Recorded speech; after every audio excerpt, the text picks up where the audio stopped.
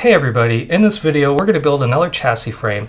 This particular chassis frame is going to be mostly comprised of channel. So we've got some 10.5 inch long channel and some 16.5 inch long channel. We're going to bind those together with some dual side mounts. So let's go ahead and get started by putting the dual side mounts in the ends of the 10.5 inch long channel. So essentially the idea of these side mounts is you're going to be giving tapped endpoints on your channel here that will allow you to mount it to the other channel.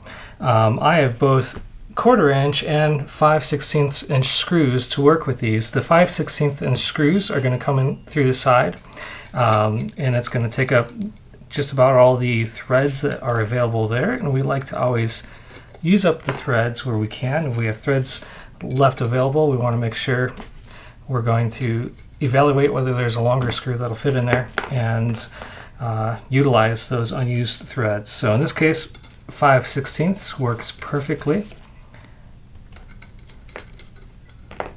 And then when you come in from the other side through the channel and into the bottom of these dual side mounts, the 1/4 inch is going to work perfectly for that. So we've got one down. Let's go ahead and attach those dual side mounts to the other 10.5 inch channel as well. You know, these are basically doing the same job as the 545 360s do, but I wanted to show you both so you have an idea of how both are used. They both have their areas where they excel. These dual side mounts are nice because they leave this center area open, so if you need that, they're perfect for that. Whereas the 545 360s have, you know, the material across there, they kind of act to pull the channel together and get it aligned.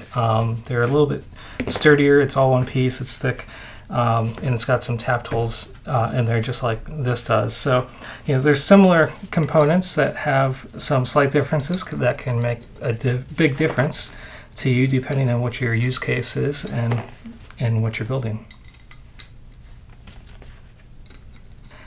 As usual, I do like to keep these nice and loose until I get everything together, and then I'll go through and tighten them all up. So now we have the dual side mounts attached to the side of the 10.5 inch channel. Now we're going to go ahead and mount that to the sides of the 16.5 inch channel using the 1/4 inch screws.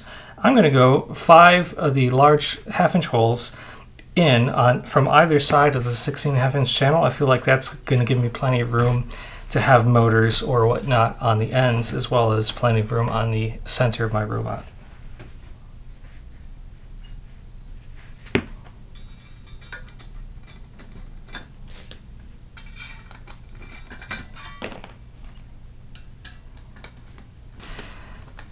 One 16.5 inch channel is attached. Let's go ahead and attach the other side.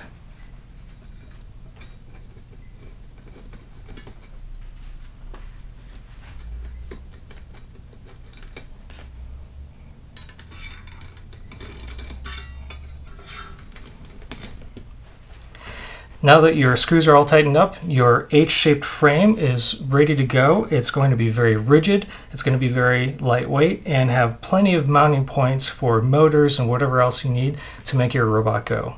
Stay tuned for future videos.